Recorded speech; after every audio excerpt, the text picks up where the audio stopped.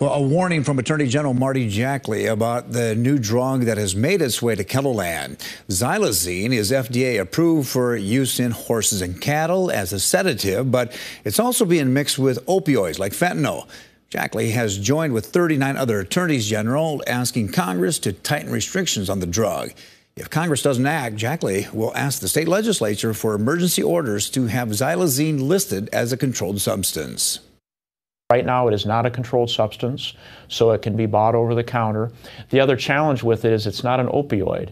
So all of the opioid reversal agents that healthcare providers have, that law enforcement carries, such as Narcan, doesn't reverse it. Jackley says that xylazine has been found in South Dakota. The drug has been linked to at least 11 deaths in Minnesota this year.